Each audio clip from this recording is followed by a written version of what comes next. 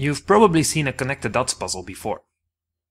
It's a puzzle that consists of a collection of dots on a piece of paper with a number associated to each dot, where the goal is to draw lines between dots with consecutive numbers.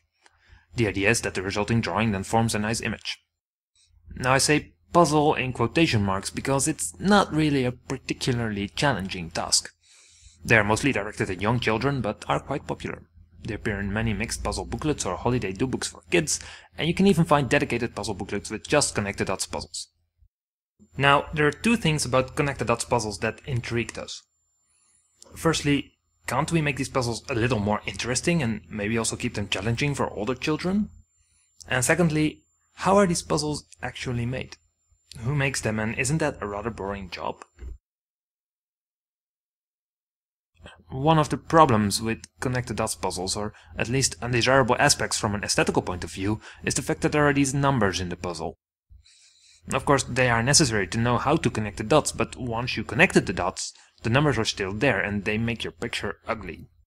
But if we don't have numbers, how do we know which dots to connect? Well, we just need some other way of indicating this information. Maybe we can use little arrows, just point to the right dot to connect to. Or we could say each dot must be connected to the closest other dot. Now that way we cannot really make interesting drawings, but if we use dots in a few different colors, then we can. Or instead of connecting dots to their closest neighbors, we could also use a fixed distance to indicate which dot should be connected. If we connect all dots that are a distance exactly one from each other, we can still make nice drawings, even without using colors. So, how do you make a classical ConnectTheDots puzzle? Well, you would start with drawing a picture that you want the solution of the puzzle to look like. Then you put some dots on the puzzle in strategic locations and you number them. A fairly straightforward, if somewhat time-consuming task. But with our new variants, there's another aspect that comes into play. Ambiguity. That is, it should be clear which dots should be connected and which should not. If I want to connect a yellow dot to the closest other yellow dot, I need to know which one that is, and preferably without having to resort to a ruler or a reticule.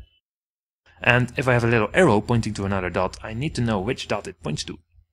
This aspect is somewhat hard to judge by hand, and placing the dots in a non-ambiguous way is not quite trivial. So, creating ConnectTheDots puzzles is time-consuming, and especially in the case of our new variants, susceptible to human error.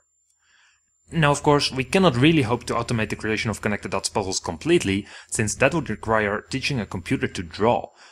But wouldn't it be cool if we can give it a drawing and then let it do the placement of the dots in such a way that there's guaranteed to be no ambiguity?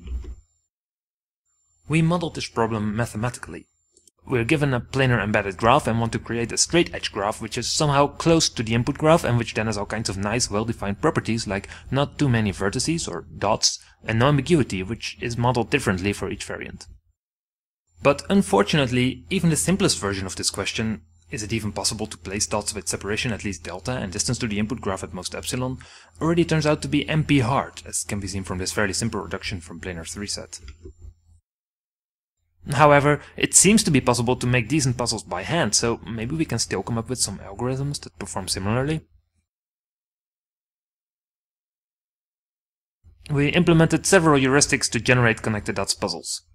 The heuristics are based on classic line simplification algorithms, such as developed by Douglas and Poiker or Imai and Iri, but augmented with specialized optimizations specific to our different variants. The generation process is controlled by two parameters, a quality parameter and an ambiguity parameter. The quality parameter governs how much the result looks like the original drawing. There's a trade-off here. Better quality results in nicer pictures, but needs more points, which also means that the end result is more likely to be already visible in the puzzle. The ambiguity parameter specifies how clear it is which points should be connected. In a way, one could see it as a difficulty parameter that can be used to make more challenging puzzles, but also the lower the ambiguity parameter, the less restricted the generator is, resulting in nicer pictures. To summarize, we introduced 3 new variants of ConnectTheDots puzzles, and we implemented heuristics to generate all 4 types.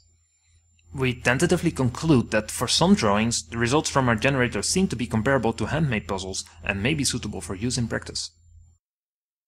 I hope you enjoyed this video.